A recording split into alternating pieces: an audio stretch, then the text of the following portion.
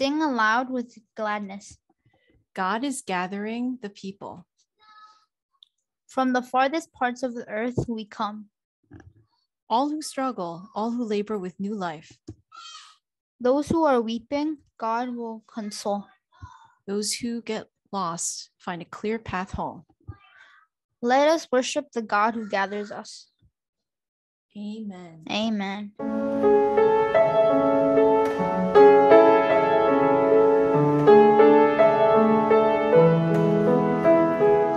Out of my bondage, sorrow and night, Jesus I come, Jesus I come.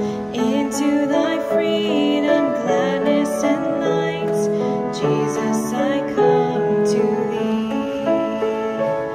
Out of my sickness and into thy health, out of my wanting and into thy wealth, out of my sin and into thyself, Jesus I come to thee.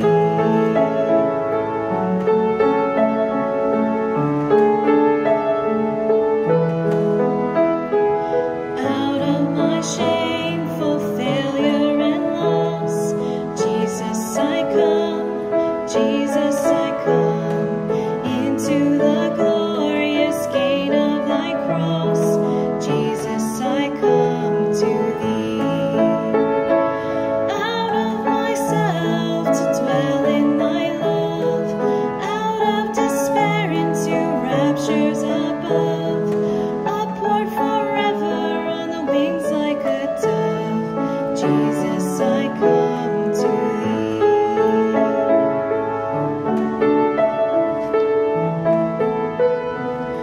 Out of my shameful failure and loss, Jesus I come, Jesus I come.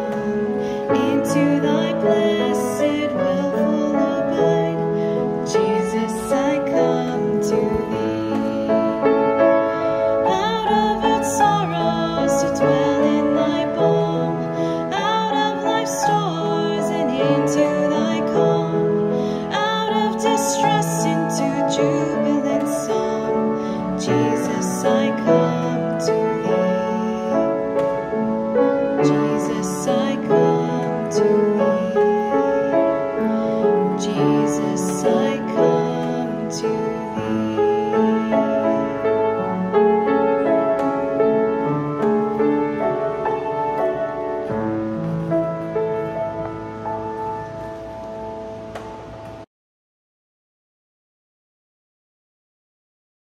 Then afterward I will pour out my spirit on all flesh.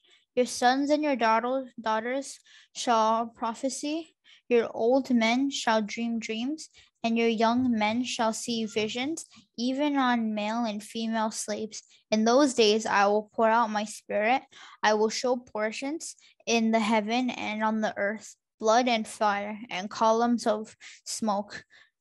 The sun shall turn into darkness, and the moon to blood, before the great and terrible day of the Lord comes. Then everyone who calls on the name of the Lord shall be saved. For Mount Zion and in Jerusalem there shall be those who escape, as the Lord has said.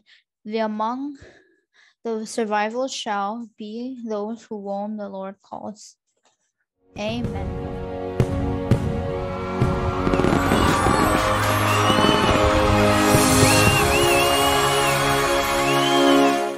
Today's scripture is from the book of Joel, and this book is very short, only 3 chapters long.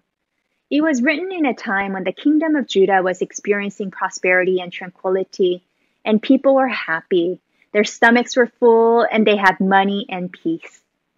It was known as the golden era of King Uzziah's reign, and because there was virtually nothing for the people to worry about, they soon began to stray away from God once again. They were enjoying their wealth and living life to the fullest, experiencing material prosperity. Yet, ironically, they were suffering from spiritual poverty. But interestingly enough, people of Prophet Joel's time were very smart and have learned from their history. Although they really didn't place God as the center of their lives and prioritize faith, they continued to offer worship and prayer on a regular basis. They felt that if they stopped doing these activities, then something bad will happen, as it did to their ancestors. So during this time, the temples and synagogues were not abandoned, but filled with people offering sacrifices and prayers. However, as you can imagine, God was not pleased with their actions. Yes, God wanted prayers to be lifted up and also desired for worship to take place, but God knew that their actions were meaningless and their hearts empty. Worshipping and praying to God became a routine chore, and God was displeased. You and I know throughout the Bible, when God is not happy, that is a huge indication that something bad is going to happen. For example, when the Israelites angered God, wars, plagues, and much suffering took place. So as expected, during Prophet Joel's time, the kingdom was hit with not one, but two natural disasters. First, there was a locust plague that devoured all living vegetation on land. Then, the kingdom of Judah was hit with famine due to a severe drought. The message was clear. Repent and you will be forgiven, and these sufferings will all go away. So today's scripture reading picks up right after. God promises restoration and blessings to the people if they choose to follow God's way. And through Prophet Joel, this promise was first spoken to the people of Judah, and now we are able to receive it. Joel 2:28 speaks of a promise and what God plans to do. And I have faith that this will be fulfilled, that God has every intention of pouring out this blessing mentioned in Joel to you, me, and all people. This is a message of hope. During an era when people were deprived of any spiritual connections, God promises them spiritual gifts such as prophecy, visions, and dreams. Many of our churches no longer dreams or have the ability to cast clear vision for the future. Once thriving, fruitful, and abundant ministries began to experience spiritual drought. And the sad news is that this is not only happening in our district, but all around the world. Mainline churches are losing members on an annual basis, and in some areas, there are beautiful buildings still standing, but with no people. Where do you think your church and ministry will be in 20 years? Some believe we won't make it, while others believe we have potential and great possibilities that lie within us. And to be honest, I don't know what will become of our district in 20 years. As you have heard me say time after time, we're in a liminal season, and so predicting with certainty where we will be becomes a very difficult task. But I find comfort in today's text. It provides assurance that God is not done with us yet. You see, the people of Judah stopped dreaming dreams and seeing visions. People stopped prophesying, and God was absent from their lives. But as our Creator is gracious, even before we are aware of our shortcomings and the need to repent, God is ready to forgive us and pour out the Spirit. And through this Spirit, the drought we are experiencing will cease, and the rain of blessings will come. The healing and restoration of the land, body, and soul will be provided. And God takes time today to reiterate that all will be blessed and no one will be left out. Did you catch that? As you may be aware, throughout the Old and the New Testaments, women, elderly, and children were often ignored. For example, when census was taken, only men were counted and others were left out. But in today's passage, God mentions both sons and daughters, as well as the young and the old. The old who have no reasons to dream will once again have dreams and be revitalized. The young who lack life experiences and wisdom to project a successful future will now see visions. And our children will prophesy and play an important role in offering us edification. This is a promise of a great new beginning. God will empower and help us to dream big, and so that we may faithfully bear witness to the gospel of Christ. This assurance is exactly what we need during liminality, So in order for us to live into the future that is stated in today's text, we have to live each and every day claiming this promise, anticipating to experience the Spirit falling afresh on us and filling our lives. And that one day, the bounty of God will be ours to enjoy and relish. And not just for a few, but for all. There will be plenty, more than enough to go around. My hope is that our churches will lead the way for us to live a life that is worthy of Christ, equipping us to live in this secular world as Easter people who bear witness to new life, new beginning, and hope that are in store for us. Are we ready to see what will happen in our district, in our own churches? I truly wonder what will happen on the day of the Lord. From history and past experience, we know that amazing things happen when the Holy Spirit falls afresh on us. The Christian church began on Pentecost with the descension of the Spirit and when the disciples were filled with the third person of the Trinity. Peter, who once denied Jesus 3 times out of fear, completely changed after the Pentecost and preached boldly about Christ. And that day, we are told, 3,000 hearts were changed and dedicated to Christ. Today, the scripture passage reminds of us what is required from our ministries to flourish once again and what God plans to do with us. As I get to know my churches within the district, there are congregations that are definitely Christ-centered and carrying out the work of the Lord. And then there are those that have lost their way and have veered off. They now function more like a social agency than a faith community. And my hope is for all our churches in the district to live out Joel 2:28 and become a visible sign of God's grace and blessings. May the Holy Spirit fill us anew. Let us dream and dream big, see visions and live according to the word. Anything is possible in Christ. Restoration, healing, renewal, you name it. It can happen. So get ready. Our journey is just beginning. Come, Holy Spirit, fall afresh on us. Let us pray. Spirit of living God, fall afresh on us.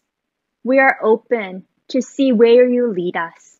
We are open to witness new possibilities and opportunities. May we experience the Spirit that Prophet Joel speaks of today, and may we be transformed. We pray this in the name of Jesus. Amen.